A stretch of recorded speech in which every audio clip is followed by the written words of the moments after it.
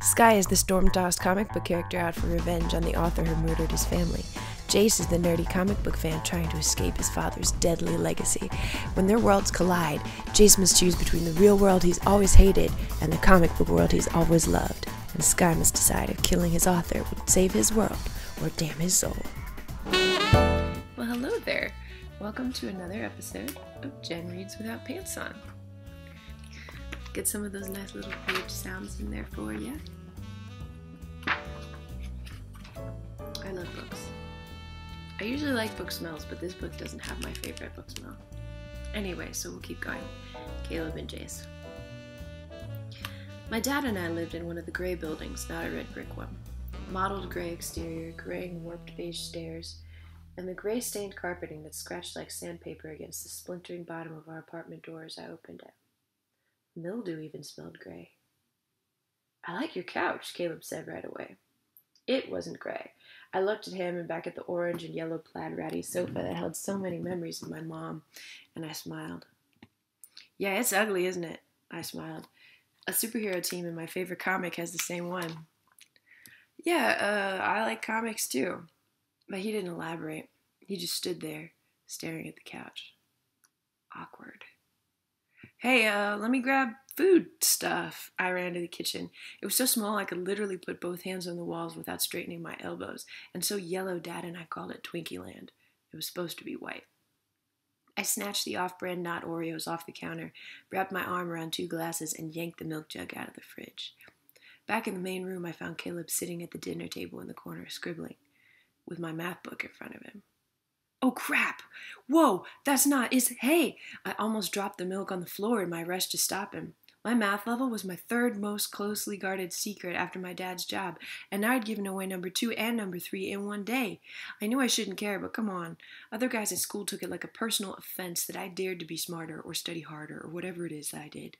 If they were nice, they treated me with pity, like I had to have some kind of horrible social deficit to make up for it.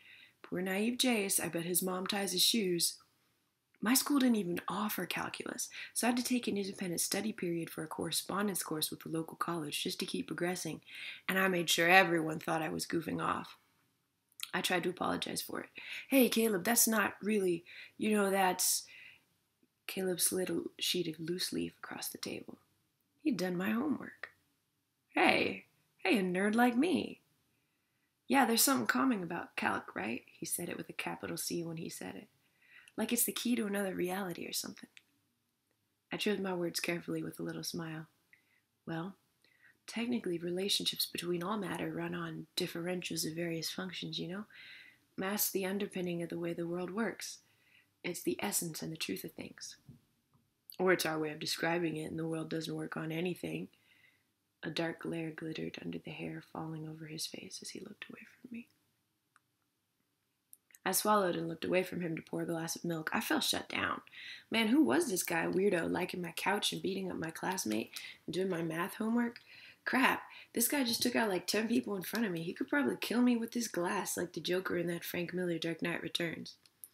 "Hey, I have to study," I said, trying to indicate that stranger meet and greet time was over. "Whole bunch of problem sets I have to finish, so..." Caleb flipped like a coin. The glare never existed. Now he grinned like a little boy freshly declaring war on the girl's treehouse. "Race you," he said with twinkling eyes, "so you can finish your problem sets first. If I win, you gotta tell me why you stole that guy's wallet." "No, man, maybe some other time. I really need to concentrate and stuff. It's been cool, but..." All the words that could have come out of my mouth milled around somewhere between my brain and my sinuses. Look at this guy, just so happy about my homework. How could anyone say no to that? Then again, I'd learned the hard way to play it safe. "Man, but look at this guy's torn jeans and stuff. Torn because he'd worn them too long, not because he bought them that way. And the mud on the Batman backpack he still hadn't taken off, and the bruise forming over his cheekbone. I mean, who knew what this dude's life was like? He probably had a reason for feeling like the world didn't work on logic, and now I was going to push him out?" I couldn't imagine God smiling on that. "Sure," I said. So that's how I chose to befriend the violent stranger. Caleb cracked jokes every 10 minutes or so at first, but after about an hour only the intense fluttering of paper or the occasional curse over a mistake marked his presence. I didn't say much and I didn't make mistakes. I'd never met someone like Caleb. Math was part of his identity. like it was mine, or mental martial arts, a way to master chaos with logic. That's my book, and that's me. If you want to skip ahead and read the whole book, there'll be links below to how you can get it in pre-order. It comes out August 31st, which is like next Thursday or something like that. I don't know days. So yeah, check it out.